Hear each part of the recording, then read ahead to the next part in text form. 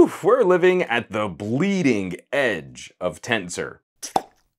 Welcome, I'm so glad you're here. We have a lot of ground to cover. Now, before we jump in, this is part 2 of our look at pixel performance. I'm working with my buddy TK Bay on this, and he's sharing his experiences, focusing a bit more on things like gaming and media. Part 1 of this combination video is linked in the description down below. Now, we're about to get proper nerdy with some numbers, looking at real-world apps. As a brief starter, I don't particularly value benchmarking apps like Geekbench and Antutu. I don't believe these scores always predict how your phone will really work on the apps you use. I know we always want some overly simplistic single number score to see if a phone is gooder or badder, but that's not really how any tech works. So if you're curious how I've been testing phones for the last, 4 years, I have a link to my review guide also in the description down below. Google is making their own SoC, and Tensor is an interesting animal. It's a unique combination of CPU and GPU hardware with a heavy focus on AI and machine learning. Increasingly, their consumer-facing software is heading in that machine learning direction. Still, we have a whole collection of productivity and content creation apps that someone might be interested in using on this phone. So we gotta dig into these results. This chip is extremely new. When I say bleeding edge, I mean like right at the beginning of the first slice. That's a terrible metaphor. So there are a lot of third-party apps that are going to take a while to catch up here. This is where we start that conversation. This is not a conclusion. We shouldn't really expect conclusive reviews during an embargo week. But I digress. Now, I do want to start off with Geekbench just to get a baseline, and we see respectable CPU scores. Pretty solid for single-core performance. There's a lower multi-core score than many similarly priced phones launched this year. But at present, Android 12 seems to tank the GPU bench, not just here, but on all of my other Pixels. So it currently crashes, so we can't see how this GPU lines up against most of the Android 11 phones out on the market today. Getting into our first real test, video editing and rendering. Now, this is a complex video project with transitions, a watermark, and a soundtrack. This test is for folks who want to finish off a nicer video for public publishing on YouTube. The Pixel 6 is falling behind the premium tier pack, but still delivers a respectable time. We just hope to see a render time that's faster than the project takes to play, and the Pixel 6 tackles that perfectly. As a brief aside, the phone that currently leads the pack on this test is the Pixel 4 XL on Android 12. Software optimization is critically important, and not even the fastest, newest, mostest, powerfulest phones have been able to catch this 2-year-old Pixel. If you watched any reviewers complaining about the Pixel 4 Geekbench scores, they missed a phone that was a monster at chewing up video and has kept getting faster with age. But I digress again. Into a simpler transcode test, just taking one video file and cutting the bitrate in half. The Pixel 6 scores the fastest render time I've yet recorded. This is interesting. How a video editing app calls plugins and layers effects, the Pixel is a little slower for complex projects, but looks like it'll be one of the fastest options for doing simple edits and cuts to one video file. Record a single video file for your family and friends, trim the beginning, trim the end, and the Pixel should be a screamer. It is worth pointing out here that, unfortunately for my testing, PowerDirector does not currently support Tensor. So my projects and my files there, they don't complete. Every render I've tried crashes. This kind of sums up how new this chip is, and also how much room there is for apps to improve and optimize for this new hardware. Moving on, our podcast mixdown test is encouraging. 2 tracks of audio with bumpers and ads mixed down to an MP3. Audio Evolution really likes the newest Qualcomm SoC, and it looks like Audio Evolution also likes Tensor. This is an hour-long audio project that finishes off in just over a minute. Our phones are shockingly powerful, and there are very good reasons someone might want to record, edit, and produce an audio project on the road all from a phone. Say you want to record an interview on the go.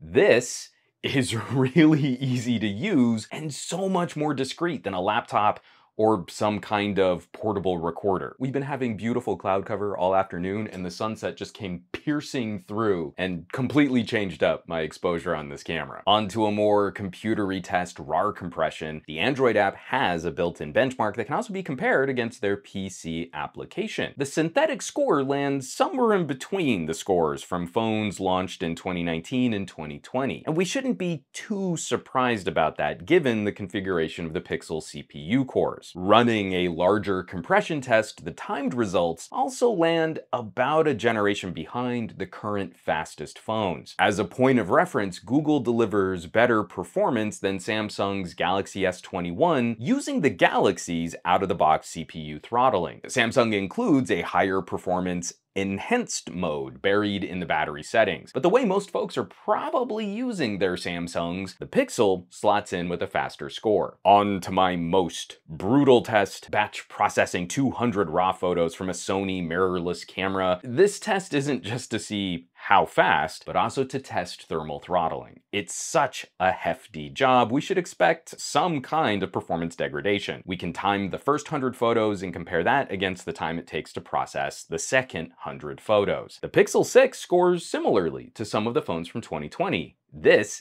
is very good, if somewhat behind phones like the OnePlus 9 Pro. The Pixel also maintains respectable performance, dropping about 8% from batch to batch. The OnePlus 9 drops around 9%. The Galaxy S21 in enhanced mode only loses about 5%, but finishes the test significantly hotter to the touch. That last point is very important. The Pixel completes most tests in a similar fashion to phones that rein in thermals a little bit better. Some of the results from the Vivo X70 Pro Plus were also surprisingly slower, but both phones finish all of these tasks in reasonable times. I've got a couple other thoughts on practical use. The camera is very well behaved. I've got about high 70 degrees in my office, and I easily recorded a 4K 60 frame per second video for over 25 minutes with no indication of thermal throttling or any performance warnings. It easily could have gone longer, I just got bored. Network and radio management has been encouraging too. Not using a Qualcomm SoC might make someone anxious about the radios. Now, I'm on Mint using T-Mobile's network, and 5G speeds have been better on my Pixel than on my OnePlus 9 Pro. Ditto Wi-Fi 6 connections. Like the Vivo I recently mentioned, I can pull files from my NAS, and Google is making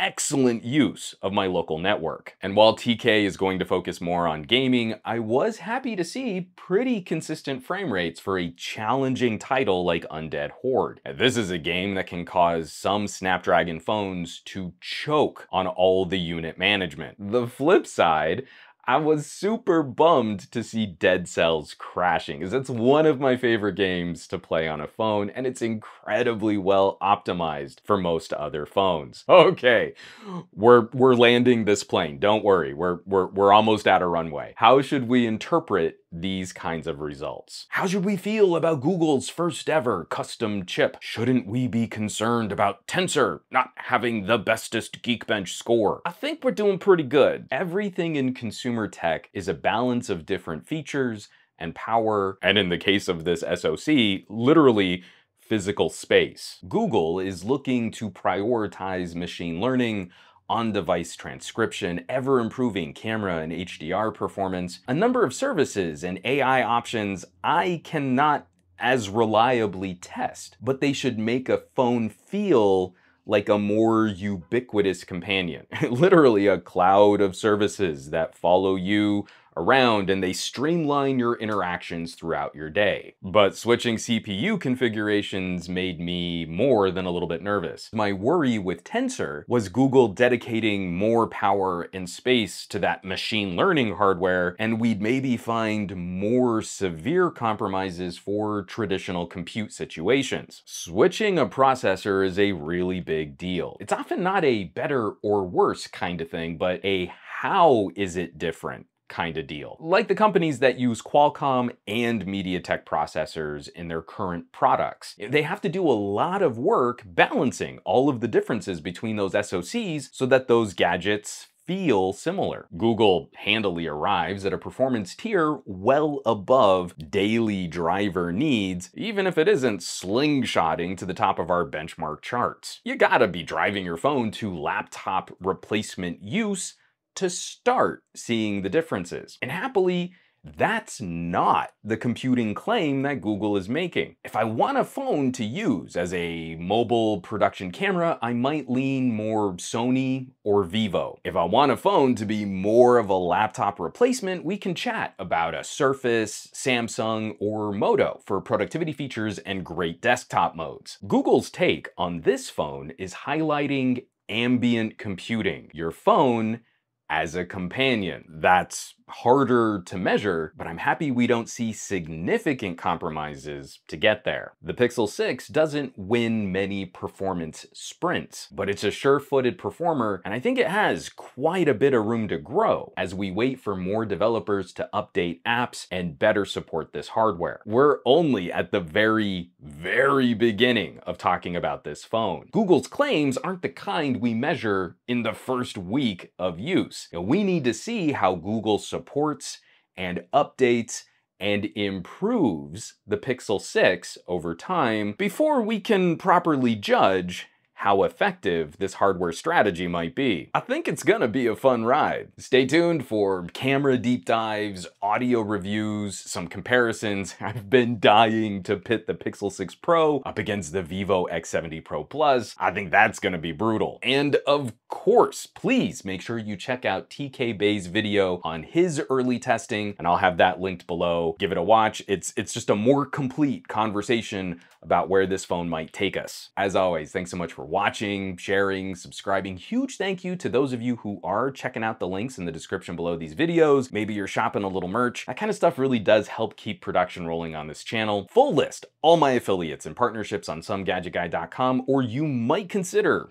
just maybe, joining the list of names scrolling by on your screen from my Patreon, patreon.com/SomeGadgetGuy. This list is basically a collection of the coolest tech pals on the planet, and they're gonna be in line for early access on a lot of my audio and camera deep dive discussions. They're pretty awesome, so I hope you'll check them out. Now, you know where you can find me around the rest of the internet, at SomeGadgetGuy on the Twitters and the Twitch, and the Facebooks and the Instagrams, and I will catch you all on the next video.